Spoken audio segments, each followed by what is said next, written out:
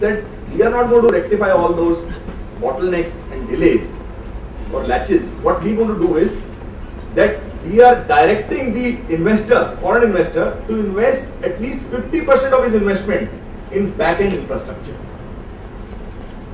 storage facilities, supply mechanism, and several other means of back-end infrastructure. Because India is a large player in horticulture sector. I think it is the second largest producer of fruits and vegetables. But it has failed to achieve the potential. Why? Because we don't have cold storages.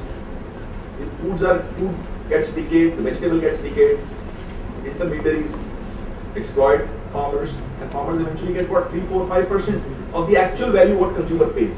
And to a great extent, it's attributable to the failure of back-end infrastructure. So government is proposing to impose as a part of the policy this condition.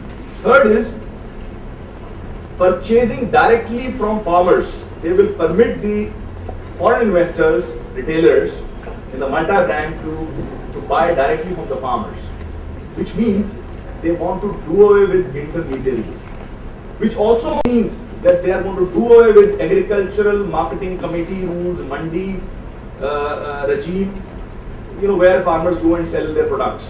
Eventually everything will have to be scrapped, or very many amendments will have to be moved because they are doing away with intermediaries. Then again 30% embargo they want to put. They say that it will encourage the social sector, and plus they also feel that it will encourage the exports.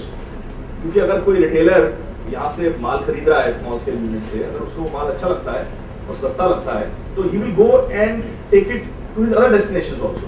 So retailer is a foreign retailer. He will take it to other countries. So it can definitely encourage export. That's what government thinks.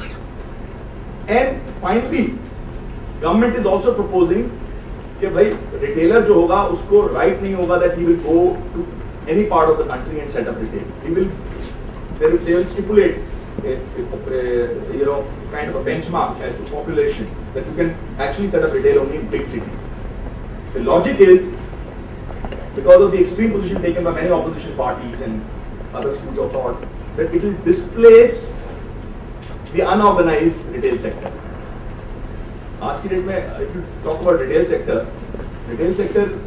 कहने को disorganized और unorganized और organized हैं, लेकिन unorganized is perhaps 97-98%. Organized is just 2-3%. So therefore, government feels that we don't want to disturb the unorganized retail sector. So therefore, we will ask them to put up their shops in big cities because unorganized sector is predominantly in villages and smaller towns, not in big cities. They have done some kind of a survey. Now quickly, let me take you to the debate part, what is going on in our country. The debate is very monologue in nature, and everybody will have to shut off those channels.